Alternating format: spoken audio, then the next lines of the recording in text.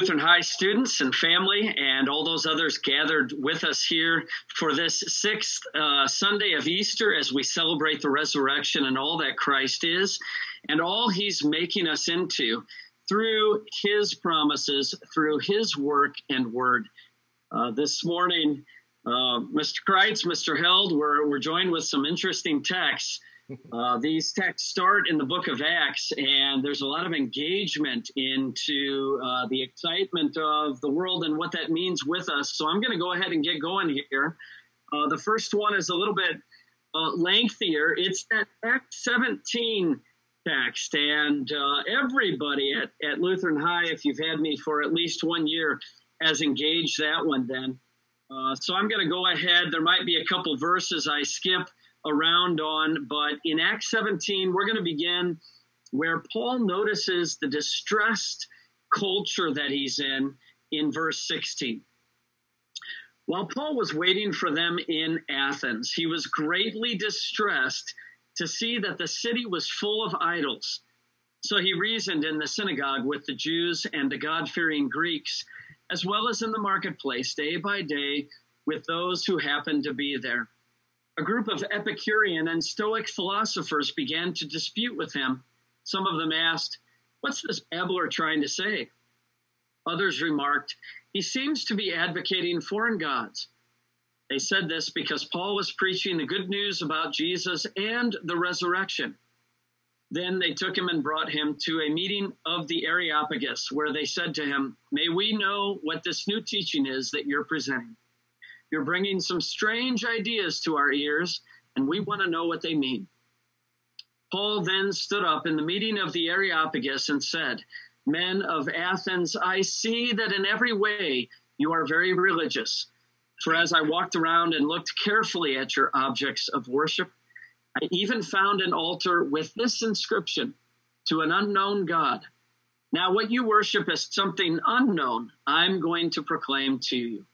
The God who made the world and everything in it is the Lord of heaven and earth and does not live in temples built by hands.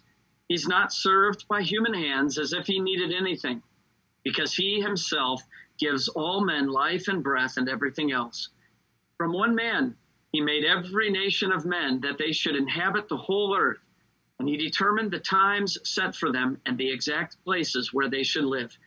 God did this so that men would seek him and perhaps reach out for him and find him, though he's not far from each one of us. For in him we live and move and have our being. As some of your own poets have said, we are his offspring. Therefore, since we are God's offspring, we should not think that the divine being is like gold or silver or stone, an image made by man's design and skill. In the past, God overlooked such ignorance, but now he commands all people everywhere to repent. For he has set a day when he will judge the world with justice by the man he has appointed. He has given proof of this to all men by raising him from the dead." This is a very public moment. This is a little bit different than what we do generally in chapel or in our churches, where we're speaking to people who know the biblical story in general. This is out in the open. When preaching to these public philosophers, Paul, he's very disturbed by culture, but he engages everybody there with great respect and restraint. How can we engage? How do you guys say we engage our culture in similar ways today? And where do you see us training our students? Where's the heart and vision of training our students for this eternal engagement that we're sending the seniors off to do here very shortly? I think we're training for more of a small-scale engagement versus this. I don't know if we're, because that's where it is. That's where it's going to begin. I don't know, maybe if we have some budding, evangelists that want to go out like, Billy Graham did or something like that. Maybe we do, but I don't know. I think it's going to be the one-on-one, one-on-two, one-on-three groupings and gatherings of that generation that gets together where something comes up. And then somebody's going to have to, or should, make a defense for what they believe. I think it's going to be a smaller engagement. But a bunch of small ones get you the same place a big one does eventually. That's my thoughts on it. But I think we're doing a good job in that intimate engagement training. Yeah, I think what we're doing in theology, the department as a whole, trains them to be able to see this and be able to talk to it and, engage people in conversation and hopefully come to a good resolution. I think it's really interesting. He reasoned in the synagogue with the Jews and the God-fearing Greeks. So that tells me that maybe even some of the people that at that time believed in God, loved God, were maybe also engaged in some of these other practices. Would that be fair to say? Or am I reaching too much? It could be, but I don't know that we can verify that 100%. Okay. Yeah, I think that's one of the reasons, our curriculum changed with the addition of that senior level theology class, because, we're doing a great job with the Old Testament, great job with the New Testament. Okay, we got the doctrine down there. What do you do with it? Yeah. That fourth year class is what do you do with it? Yep. And then how do you make a defense? And we weren't equipping our kids, for our students, for what to do with this wonderful information that they went through over the 3 years before they got to their senior year. Fair statement, Pastor, or not? I mean, I think that's a fair statement. It wasn't by design. It was just how we did things. Nobody was right or wrong. It's just we made a conscious decision to go this way with that curriculum change. Yeah, I think it's a much better focus of the intent of walking out of here being ready to engage. I mean, if we're not distressed by some of the cultural norms by senior year, then either I haven't done my job or people haven't been listening. But to engage that in a respectful and winsome way, I'm excited in our senior class this week. They're bringing the ideas, and they're going to be the teacher for a few minutes each this week. So we'll see what kind of engagement and what kind of winsomeness, specifically on when we put the mantle on their shoulders this week, what that'll look like. Because mostly I've been moderating. I've been starting the conversation, but this week the seniors are starting it, so it'll be good. Yeah, I sure will. Yeah, and we can see, of course, what Paul's doing here. He's commanding everyone to repent and then pointing them right to the man that God has appointed, the man Jesus, of course, by raising him up the dead. And so, again, in this Easter season, that proof, that exclamation point, is really something that we should all continue to engage with and be encouraged by. This is what is going to be the make or break for everybody. And we've spent a lot of time talking about that in classes. So I sure hope that we can make a defense there. That's well, great. Peter's certainly a man of action. So why don't we move to 1 Peter?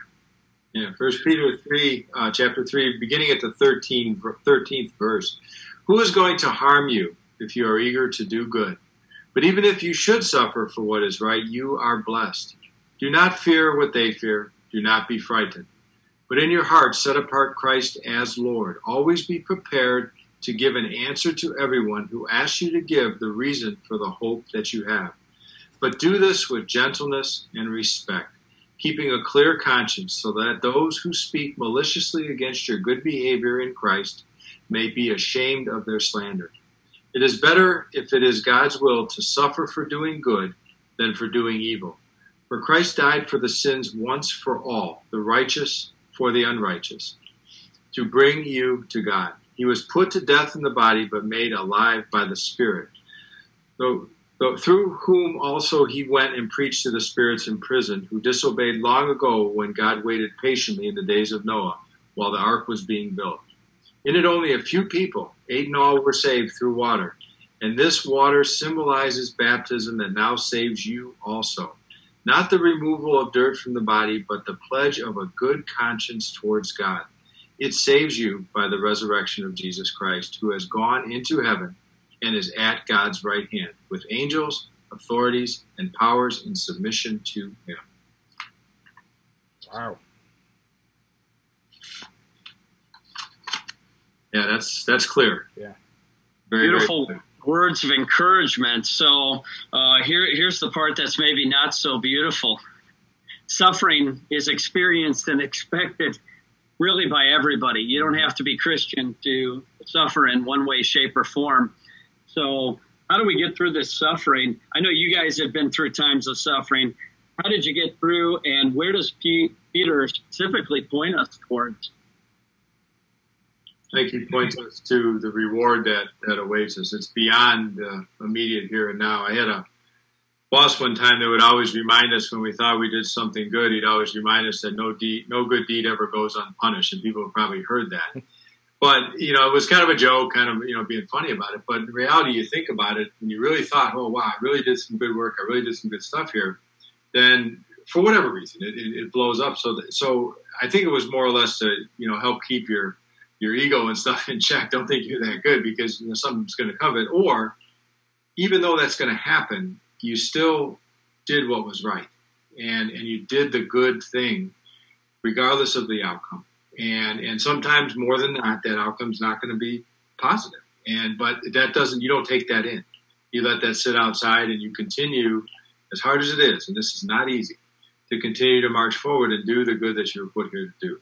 And that stuff will sit where it sits, and you just leave it there and move. So this is a good encouragement for that. And then obviously, if all else fails, okay, you think back to your baptism, and you know that you have a pledge of good conscience, through God, pledge of good conscience. Well, this is the only one that matters. And of all the pledges we've received that have been failed upon or anything else, but that pledge is solid. Okay, it's never going to go anywhere. So you can fall back on that when times get very bleak. Definitely, yeah. There's so much here. The first thing that kind of stuck out with me is just the apologetic nature of both, Paul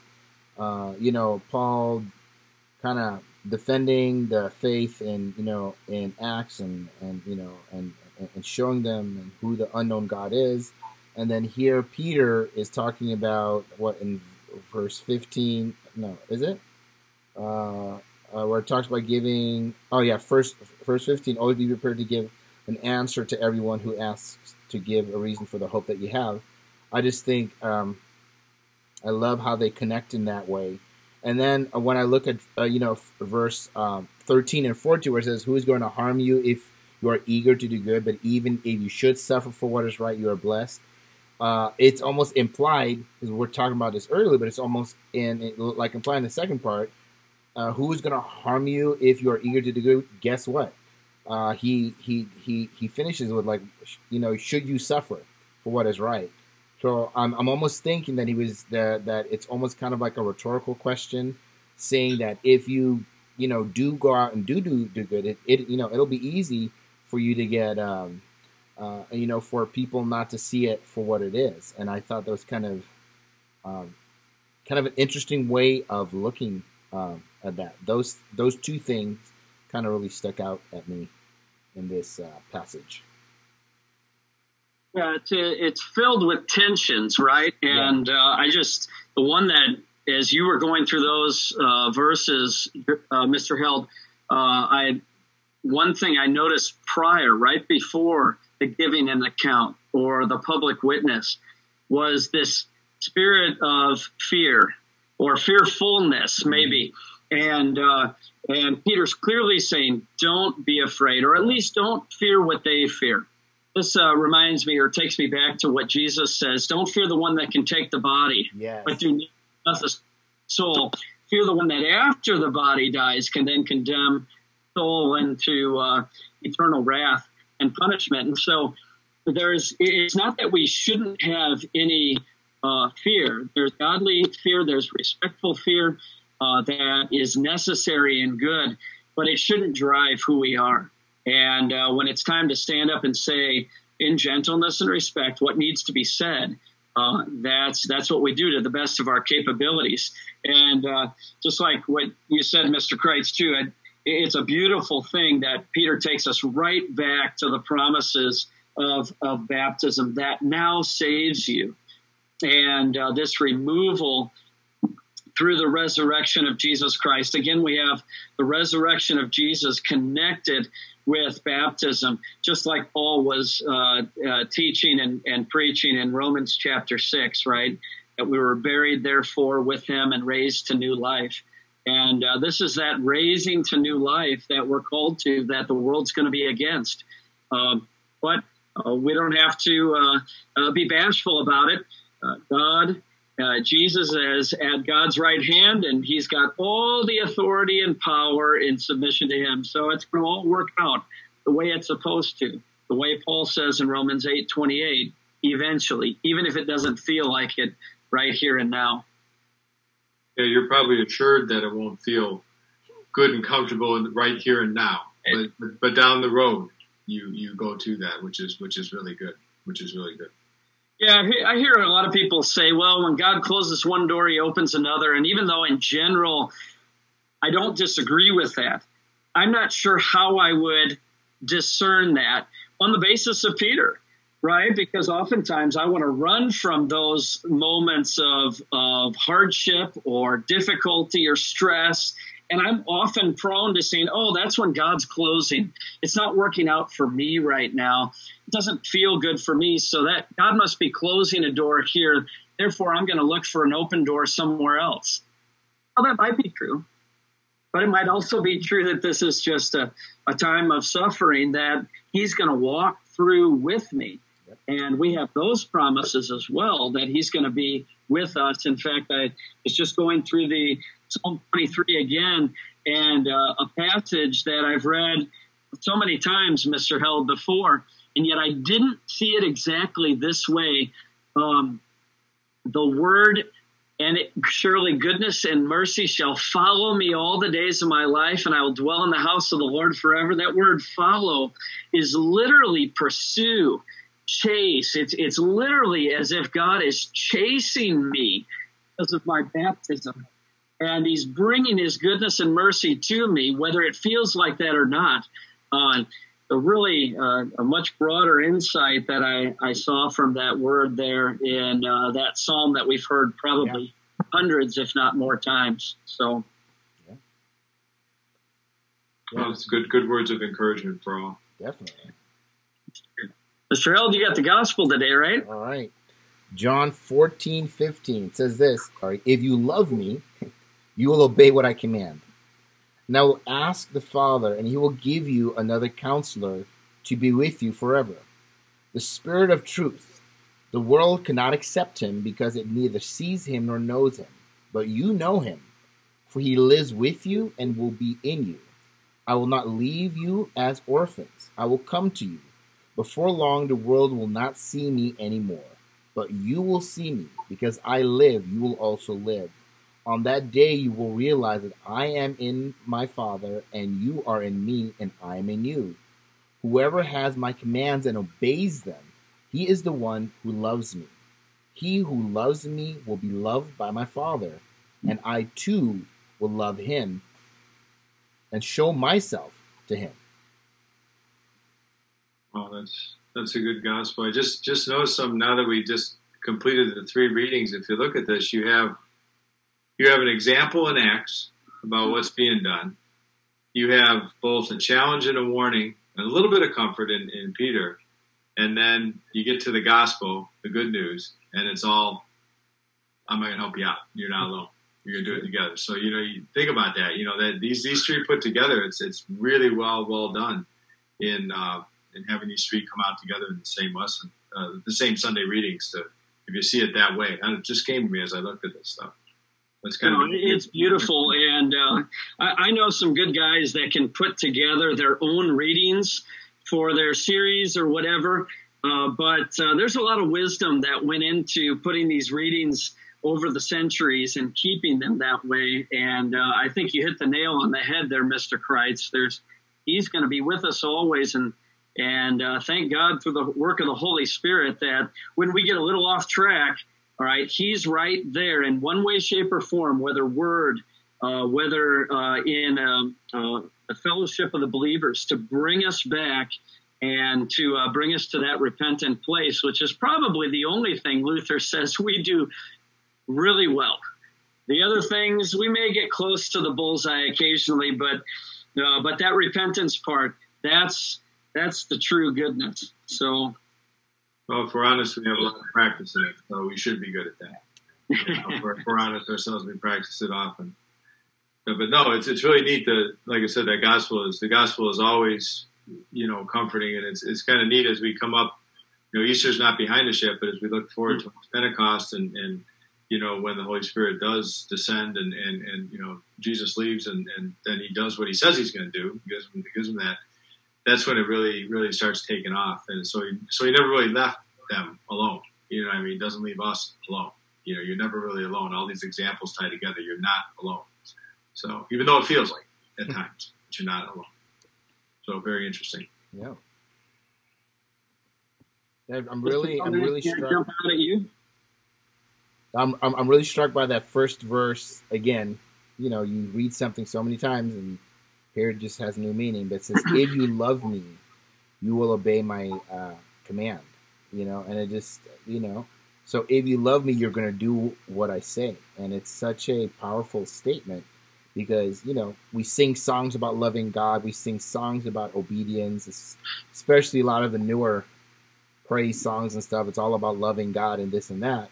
But here, we're just reminded, if you love, you have to listen to what I say, and that's not always easy. I mean, like when you think about it, it's it might even be scarier than talking to Epicurean and Stoic philosophers, about about faith, just listening and doing what God says, it might be scarier than going out and witnessing to someone just to do what God says, because sometimes that is stepping out of our comfort zone. Yeah, faith walk is always the challenge, and it's a challenge on a number of ways. But most of what I hear, the saints that have gone before us, the ones that talked about having that deep connection and relationship with God, started their day on their knees, and it was in their devotional life that you're just in a more receptive attitude when you're on your knees, right? If I'm standing up or taking my stand, there's probably not nearly as much listening going on. But if I'm down on my knees, if I understand the humble spot that I can have on this planet, then I'm probably much more apt to hear. But then again, what do I really want to hear? What God's showing me through His law, that mirror that's staring back at me in my face, and that's a tough one, which probably drives me back to my knees, right? And eventually, with enough of that practice, maybe we start to hear and trust. Sometimes the school of hard knocks helps a little bit. Sure does. Yeah, this is a good three texts together. I think, as we go through troubled times now with everything around, these are things we're up against, and you never know where we're going to have an opportunity to explain to somebody, how did this all happen? A lot of it we don't have answers to. We probably never will. Meaning, when I say how does it happen, how does God let this happen? That's a question that comes up, but we have to just go back to where our hope resides and where our goes, and where better things are ahead of us, and we have an opportunity in this. Maybe in this case, the obstacle that we're up against is actually the way through, and we stay in this obstacle, we bounce against this thing. It hurts, it's terrible, but it's going to be the way through. And on the other side of it, by going through it instead of trying to find a way around, up or over, it's gonna help us be better in what we're doing. So, yeah. One thing that struck me from the gospel specifically that seems countercultural is the call to unity through the Holy Spirit, the sameness of. I'm reminded as I remember my failing over the week, and yet in a normal week, as we worship in our church fellowships, we all come together up to the rail of God, up to the altar of God, in our repentant attitudes to receive power and even the presence of Jesus Christ for that togetherness. And then He sends us out with His benediction. But that's so countercultural. Our culture couldn't be more about celebrating diversity. What a tension to be in as Christians, where we're maybe unique in certain aspects, but we're also brought to a sameness, a unity that humbles us. And I don't know, that might be an opportunity for us to witness to the surrounding culture that's very much celebrating diversity and an overabundance of uniqueness. Yeah, I almost feel that this diversity it's almost like it's a celebration of like rebellion, because that's really what it comes down to. Because it's, I want to do what I want to do. You can't tell me what to do. That's what we're celebrating, And if you tell me that I can't celebrate this, that I can't be this way, that means that we are not friends, And that's but in Christ, we surrender ourselves. Instead of rebellion, it's obedience, and we follow God in that direction and in that sameness. Well, can you guys think of any specific sameness in your church other than the one that I talked about, the repentance and all going up to the altar, in spite of having very different and unique people in your fellowships? Well, we all come together for under a common theme. Yeah. I was going to say under a common roof. Yeah, no kidding. But under a common theme of what we're there for. we're there on Church Sunday, not to show what we're going to give. We're there to receive. We come to there, and then that's how Lutheran Church service I attend every Sunday. It begins with the fact that this is what God's gift to you, this service, and this is all for you. And you just change your own mindset and then take it all in. And that's really, really good. And then respond accordingly. So. Yeah. I always love the confession and absolution, because that's a moment, we have different things going on in our lives, but for that one moment, when we confess our sins and, we're all on that one page, we're being, we're confessing where we've been wrong and asking God just to forgive us. To me, that's a really neat place as a congregation. To see a lot of people at the same time do that just blows my mind. My favorite part of our service. Well, thank you, men, for all of your considerations and thoughtfulness and putting these three scriptures together. I think the guys that did that way long time ago, they knew what they were doing. And why don't we finish together with that very thing, Mr. Held, a confession and an opportunity for God to do his work in our midst. Let's pray. Father in heaven, we thank you for these three readings that we were able to focus on today because of your word and your power, and especially your Holy Spirit. Help us to take in the directives. We know they're faith steps. We haven't always been faithful.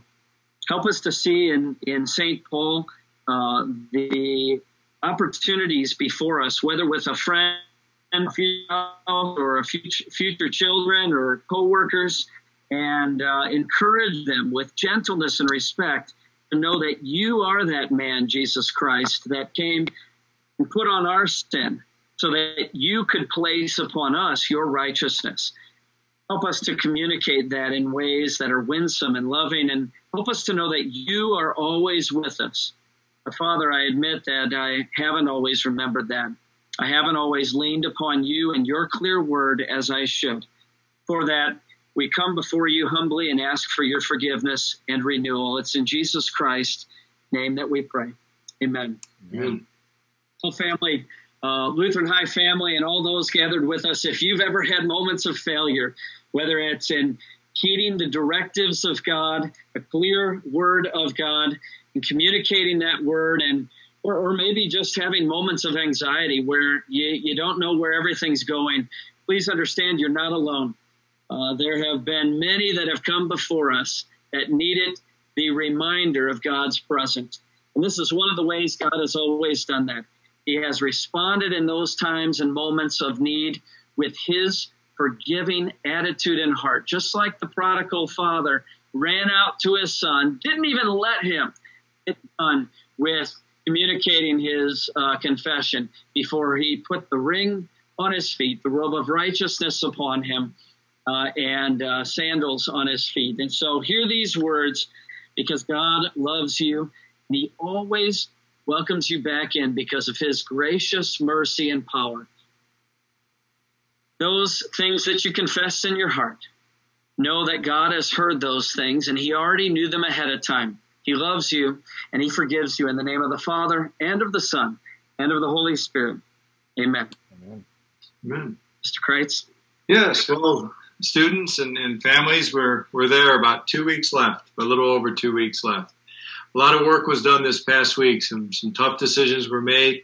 A lot of communications were out, but I can assure you that in the discussions with the board of directors and the discussions that were there, the welfare of our students was always at the forefront of what we need to do, and always what we can do and be compliant. And so there's a lot of communications coming out, but we also have to remember that we are going through with the things that we normally do, just in a different format. But we still get to do the favorite times of the year where, we get to honor the best of our best at our awards night. We also have a very special moment with the senior chapel. We also will have a baccalaureate message, a little bit different than what we're used to, but we'll still have the commissioning and the sermon and the scriptures there. And then we're going to finish it up with a drive-through. I hate to sound so bad, but it's the best I can do with it.